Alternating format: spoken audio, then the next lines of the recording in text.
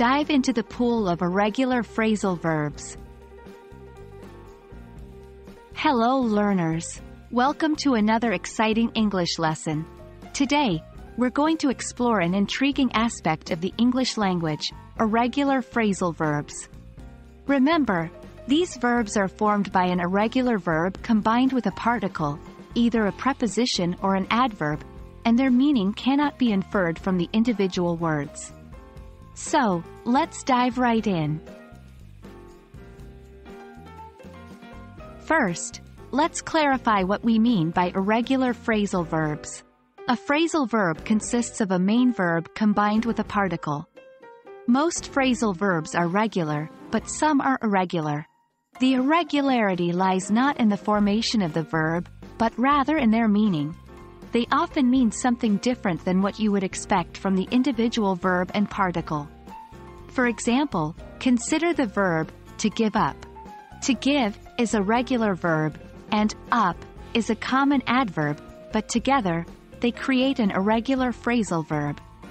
To give up doesn't mean to physically hand something upwards, but rather to quit or stop doing something. Let's move on to some common examples of irregular phrasal verbs. We'll start with break down. This doesn't mean to fracture into smaller parts physically. Instead, it means to stop functioning, for machines, or to lose control emotionally.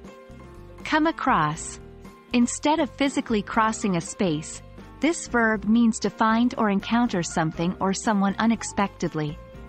Look forward to. This doesn't mean to literally look ahead, but it means to anticipate something positively. Remember, context is key to understanding the meaning of these phrasal verbs. Now let's look at how to use irregular phrasal verbs in sentences. My car broke down on my way to work. Here, we're using broke down to indicate that the car stopped working. I came across an old friend at the grocery store. In this sentence, came across is used to indicate an unexpected encounter. I'm really looking forward to the holiday. In this context, looking forward means anticipating the holiday with positivity. Phew! That was a deep dive into the world of irregular phrasal verbs. Remember, these might seem tricky, but with consistent practice and usage, they'll become second nature. Don't be discouraged if you don't get them right immediately. Language learning is a journey, not a destination. I hope you found this lesson helpful. Stay tuned for more exciting lessons. Happy learning!